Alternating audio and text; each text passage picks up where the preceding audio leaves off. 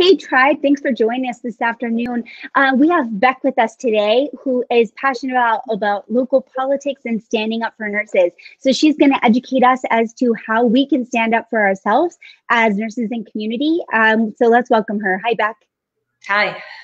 How are you today? I'm great. I'm a little tired, but I'm doing very well. Thank you. Good. Well, thank you so much for taking the time to talk to us about something that's so important to so many of us, but yet so many of us are so clueless, including myself. So let's just get in directly to our hot topic for the day. Tell us how you got involved in political action. Well, it first started with a very local city action, trying to prevent a special assessment district, which in short terms is basically the city says, we want to do these infrastructure changes. It's going to cost over $2 million and all your neighbors have to pay another 20 grand on their mortgages. We went door to door. Most of them didn't know about it. So we got a lot of them involved as well, getting that shot down because it wasn't good for the neighborhood. They had wanted to pave the roads and then tear them up later and put in sewage. And that's sort of a waste of money. So it's all started there. Okay. I have to thank my husband for that. And then I moved on to animal welfare, specifically equine, because I ride horses and have since I was practically born. We have a lot of issues in the state of New Mexico, at least, and I know now countrywide about it's a very, very hot and debated topic, so I won't really get into it. But I learned very slowly how to connect with government, how to connect with like-minded people and lawyers and lobbyists, and you know, how do I approach these people? How do I get my message across and be taken seriously? Mm-hmm. And now, you know, when I can, you know, I try to connect with my politicians and keep in touch with my lawyer friends. When something comes up like this news story, I immediately, you know, group messaged my lawyer friends and said, hey, what's going on here? Because it's important to me as a nurse and to my colleagues. You know, I want my colleagues to be safe. I want to be safe. And I also want my patients to be treated well. Yeah. Humanity is a big thing for me. At one point I was a county delegate for my Democratic Party.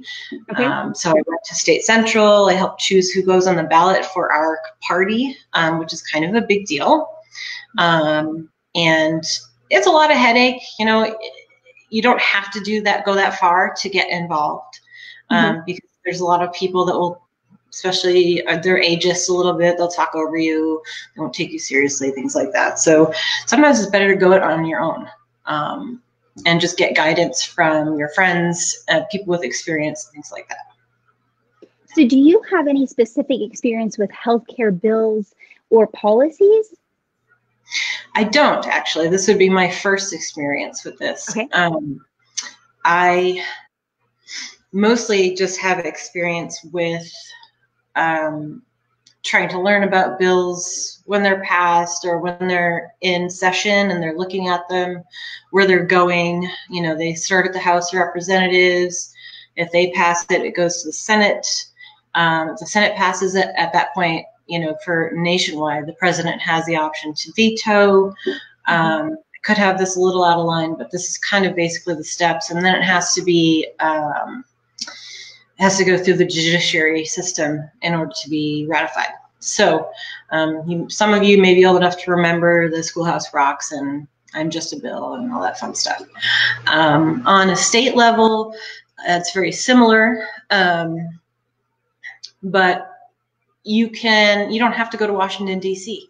and on the state level. You can go to the Roundhouse in New Mexico, or you can go to whatever your local House and Senate offices are. Make an appointment to talk to who represents you. You're a constituent and you have a voice in this. So writing them letters, emails. Letters are more effective. Sometimes emails get ignored. Tom Udall's office always sends a very polite reply letter saying, we received your information, thanks so much. And others will engage you. So you have to give them the opportunity. You have to put your foot out there and make your best go at it, and do it in a way that is rational, not attacking, and, you know, in plain language. You know, just state what it is that you think is wrong with what's going on and what you think is a solution or many solutions. You know, politicians aren't healthcare workers. They're not in the hospital.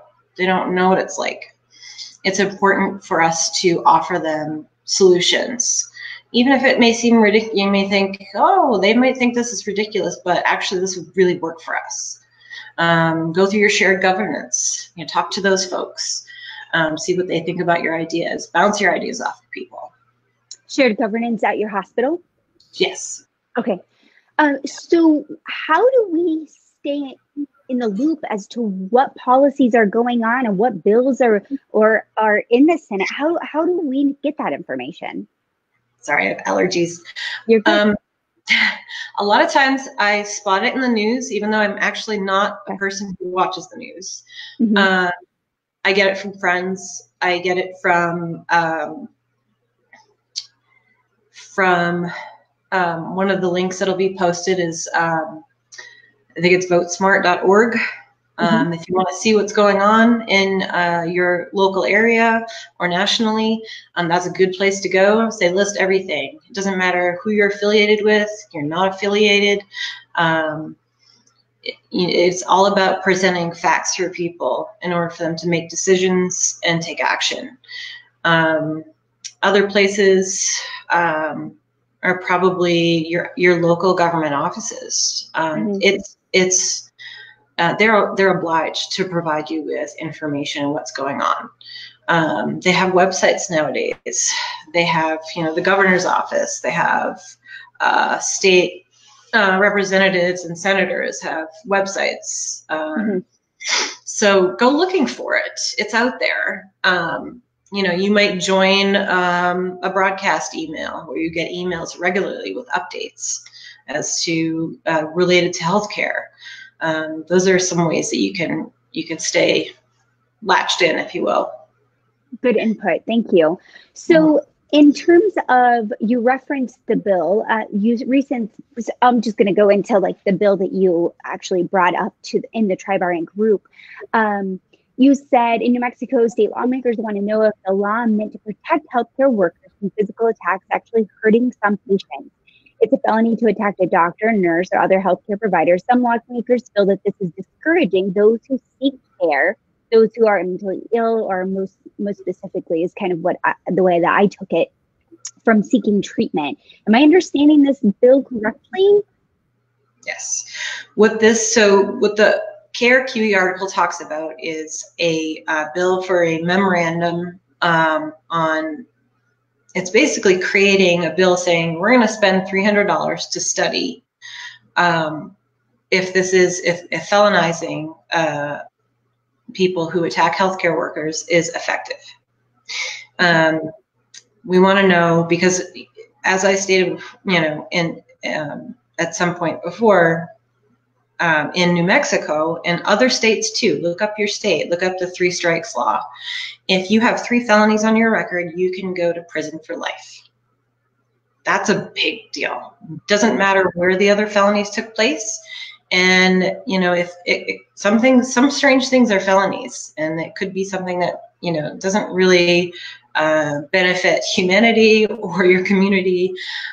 So this bill that these 2 Democratic senators are trying to enact is basically a study. They want to collect data. This is a great time for us to say, here's some data. Here's word from your nurses, and doctors, and involve other people too. You know, PT, OT, speech, everybody, because they all interact with our patients. You know, as far as the original, the current bill that is in place is HB 0346, which is House Bill. That's what that stands for. And then they give it a number. Okay. That was enacted in 2017, which created the felony law. Mm-hmm. So that's the one they're looking to see if they need to overturn or not.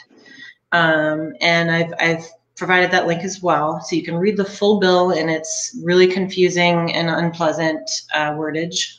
But it basically says, what it's basically focusing on is mentally ill people assaulting healthcare workers and getting a felony for it. Okay. And if you are if you have a mental illness or disability, and you attack a healthcare provider, you get a felony, you go to jail, you get out, and you're like, I'm not going back there because, in my mind, they put me in jail because I came for help. So what we need to do as nurses is come up with ideas. We closed all those state institutions a long time ago because they were horrible conditions. They treated patients terribly. There are horror stories from those places, and we all know that. But we never wanted to look back and say, well, what did we do wrong and what can we do right? What can we put in place that will, instead of that will provide these people with the care and help that they deserve? They're human beings just like us. They weren't born to be sick. They just are. So that's really what I really want people to think about is positive action. What can we do that will actually help them and keep us safe? Right. That's just really important. Yeah, you mentioned a little bit about the funding of this, and that so you mentioned that it was the law that leads to felony convictions and mentally ill people was majorly funded by the private prison sector. Can you elaborate on that and the importance of that piece of information? Yes. So my friend, who's an attorney, has been an attorney for a long time. He is an executive policymaker on the board for, I believe, mental illness and developmentally disabled people. I'll be a little personal. I won't give out his name, but I'll say he has a young daughter who's severely autistic. So he is very active in that community. And so he has gotten himself a good position on the board and has gotten a great deal of information. The 2017 bill was backed by several different special interest groups, but the one that struck me as the most disgusting, honestly, was that private prisons were giving money towards this campaign to have that bill put in place. And we all know the reason for that. They want to profit from having those prisoners. And that's a tough one. I mean, that's kind of like having, I'm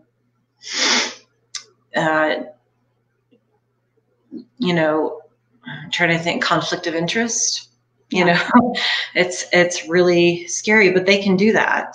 I mean, anyone can give money to any campaign or action, and if they have enough of it, they usually get their way. So that's kind of how our government functions these days, and we need more voices out there to counteract that. We need a lot of voices to counteract that kind of money. It's a lot. So a question that came in through the event posted in the tribe was from Frida, and she said, what can we do to see that patients actually are prosecuted or even charges pressed? So many are declared incompetent. This is true, and I've seen this happen. I've seen it happen to 4 nurses. They're terrified. They were injured. The patient the charges were dropped because she was found to be incompetent. Judges normally are, and I don't want to hurt anyone's feelings by saying this, but most judges are usually a good method of judging whether this is appropriate or not. Okay. Sometimes it's because the plaintiffs don't show up to court. I guess they're working, but I think they should have. I'm not sure about the details, but I think they should be provided a day to do that, just like voting and things like that. But also, we need a step program. We need something that's less severe and more helpful.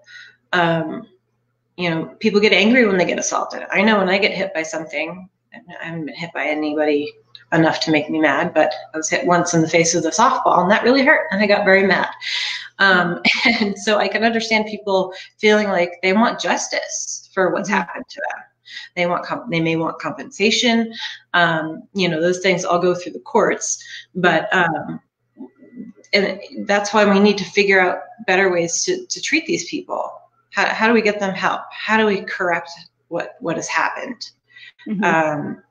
And how do we compensate nurses for dealing with this? I mean, you get assaulted and you get your nose broken or your arm broken, or you're pregnant and you get punched in the stomach. Who knows what's going to happen? I know a lot of pregnant nurses, they've all gone on maternity leave, but we need to find out what can we do. Those are not things I have answers to myself as one nurse. But I think as a nation of nurses and as a nation of a profession that has been the most trusted profession for 18 years, except for 2011, we should be able to speak out and say, here's what we want. Whether maybe a majority of nurses want the felonies. Okay, well, that majority spoke. But maybe a majority want more healthcare facilities that are focused on mental illness. I told my boss once, I said, I did not sign up to be a psych nurse, but here I am.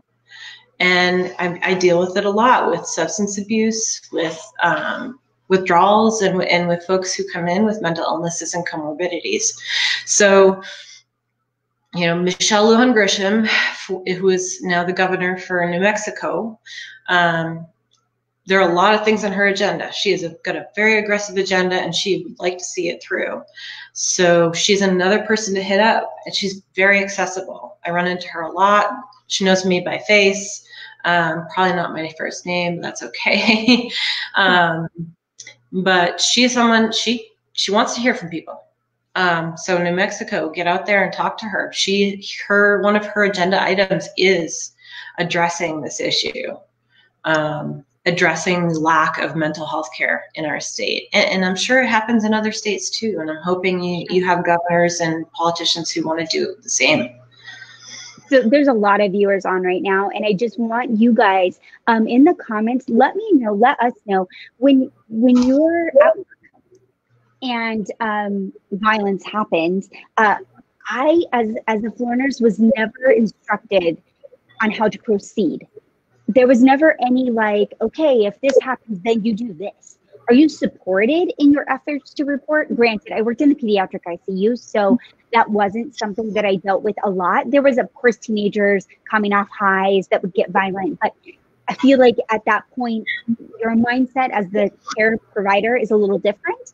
But anyways, that's beside the point. My question to you guys as viewers is, are you supported in your efforts to report or to stand up for yourself? How do you handle that? And you said you never personally have experienced violence at work. Is that what I understood? Yeah, most of the violence I've experienced has been really small. I'm not been injured, but it's been, I've called security and had them come and be there because someone, we need to recognize the cues and the symbols. In fact, what it really boils down to, I think, is as part of a nursing curriculum, maybe at a bachelor level, maybe really at the associate level, we need some training on how to de-escalate, on how to handle these folks, because security gets training. I know my husband's a high school teacher. He gets training. Mm-hmm. And they have a term for it. It's like CBI or something, and I don't know what it stands for, but it's basically handling behavioral health situations and de-escalating aggressive people. And keep your eyes open for those cues. Are they swearing? Are they using aggressive body language? Are they glaring at you? Things like that. That sort of makes you go, I don't know if I want to turn my back on this person or get on the other side of the room while they're in here. So those are things you can do right away that can help. But, talk to your nurse managers, talk to shared governance. Maybe, a budget can be made for specific training and dealing with violent patients. That's good input. Jesse says that they are told to call security, and Anthony and Marcy, I'm not sure who that is that's talking, but anyways, they say they appreciate you for speaking up for nurses. So, it's a pleasure. So let's see, make it a part of a CE, someone suggests. Yeah, I agree. That would be great. Jesse, good input. So let's see. How do we as nurses and nursing students speak up to ensure that our safety is priority? I think you kind of addressed that in that we go to our management and say, I need training, I need a plan, what are we doing here? And honestly, I feel like making sure that we feel supported in doing what we need to do.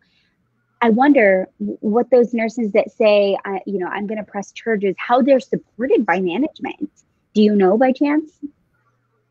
No, because I think it falls outside of the facility's jurisdiction. Yeah. It's between the nurse, it's between the plaintiff, defendant, and the judge at that point. In fact, I'm pretty sure that most risk management departments want nothing to do with that situation. Yeah. So, they'll support you, while you're there, if the action happens, but beyond that, I'm pretty sure you may be on your own. And it may vary by state. There may be some mandates that, organizations need to participate in that. But as far as I know, I've never heard of anything. So yeah, that's kind of scary if you think about it. I mean, we live at hospitals, especially our 12-hour shifters. It feels like we live there anyways. So that's a really good question. Yeah. And, I really hope, my hope is that those of you tuning in, that you feel empowered to go talk to your management, go talk to your senators, go talk to those who are making the laws and standing up for you. Like, let your voice be heard, let them know you're concerned, let them know where your stance is so that they can gather that information. Because if we all sit around silent, nobody hears us, no one knows. Yeah, I think I may have been sort of recruited by Silent No More through Facebook. Because that's politics in general these days. Yeah, there's so many things going on, and I know, when I first before my neighborhood housing issue, I wanted nothing to do with politics. It was confusing. I didn't know where to start. There were so many issues that I went, okay, that's cool, or no, I don't like that at all. That's dehumanizing and bad. So what I did was, I focused on something that I cared about. Yeah. And that's what you need to do. You need to find, what do you really care about? Are you in peds? Do you care about how children are treated? Or are you in mental health? Do you have experience? Can you reach out to other nurses and give them tips, and share information with them on how to de-escalate or how to, and I know you recently had one, I can't remember her name, but you did with a psych nurse, and that was great because she talked about many things that I wondered about. So, we need to network, and it's a dirty word. I think some people think it's a dirty word, but if you find your affiliate party, whatever way you vote. Or if you don't vote at all, which is really a bad thing, but please vote. Find people to go talk to. Go to both. You want to see both sides of the story. What is their argument against this or for this? You don't have time for that? That's cool. You don't have the energy? That's cool. I've been there. Just, write down, even if you spend 3 hours a year writing a letter saying, depending on what part of year it is, and if they're in session, if they're not in session, I can tell you that when they're in session, things are hot. They're trying to get stuff done. They have a timeline to meet. They're not very accessible. The only reason I was able to reach out to my attorney friend was because he had the flu. So he was home. And there's some conveniences about that. Yeah, but he's back in session this week. I guarantee you, he's got all the drugs on board, and he's, they're lobbying for the causes that he works for. So sometimes it's better to reach out in between session, which is that would be good this time, because for New Mexico at least, the session ends on February 20th. So after February 20th, they all kind of go on vacation, but they have teams that work for them, especially senators and House representatives. It's not just them by themselves. I went to meet with Tom Udall, and I didn't see him at all. I spoke to his administration, who actually took me really seriously, and then even addressed other issues that I brought up that I didn't even think were important because they were about me. Okay. So, make appointments to go see these folks. They're in your city, in your neighborhoods. They're humans like us. Yeah. Reach out to them. And join your state board of nursing. Like, if you're on their newsletter, make sure you're attending to those events that are there. If you don't want to physically attend, read through the email. They always give information on what's hot, right? Because they're passionate about it, and they want to make sure that you as nurses are being heard. And there's so many people at your board of nursing, whatever state you're in, that are standing there wanting to hear from you, and they're doing what they're passionate about. So make sure that your voice is being heard. Yeah, I mean, look up the board and look up their names. Find the board's address. That's all you gotta do. Put their name on the top. For sure. Address them. That means somebody else opens that, unless they're allowed to. That's a breaking the law there. You can't open somebody else's mail, so they have to have the name to read it. So yeah, definitely board of nursing, any other nursing organizations. If you have a union, bring it up to your union. What are we supposed to do when this happens? I didn't find my union very useful, but some people have great unions. Yeah. So especially for those who are listening nationwide, if you are part of a union, or even if you're not part of a union, a lot of times the law says that they still have to help represent you, even if you're not paying dues. That was true in New Mexico. So, those are the things that people don't know a lot about. I've also included a citizen's guide to lobbying. That and the Vote Smart initiative are excellent resources. Especially, I also want to sort of plug Vote Smart for when you're getting ready to vote, whether it be municipal, which is local, statewide, or nationwide. You can type in a person's name that's on a ballot and see what their voting initiatives are. Did they take action? Do they vote at all? I mean, are they just sitting in the chair getting paid? It's important to know these things, and those are the people you want to avoid. But you want to see the people who do vote, and what do they vote on in a majority? Are they all about gun freedom, or are they all about healthcare? Or are they all about schools and education? You can see trends and know who you can hit up for voicing your opinion. Okay, that's good to know. I will post, she keeps referencing these links and stuff like that. I'm going to post those in the notes whenever we publish this. So as soon as we go offline, I will get all of those notes and links that she's referencing available to you guys. So any last pearls to add, Beck, before we go off? I don't see any questions here that are pending. Nope, I think we've covered everything. Do you have anything that you want to add? I just want people to keep their passion. And I love the tribe. I want to thank you so much, Chelsea, for having this and for taking the time to do these go lives and podcasts and everything, because it's so important that we band together on this. It takes, they used to say things like it takes a village to raise a child. It's going to take a village to get some actions done, and protect us, protect our patients. Absolutely. Because in the end, that's why we did this. Absolutely. School. So. Well, thank you, Beck, and thank you for tuning in, Tribe. I appreciate you guys more than you'll ever know. Have a great day. Thanks, you guys. Thanks for tuning in. Have a great day. Take care.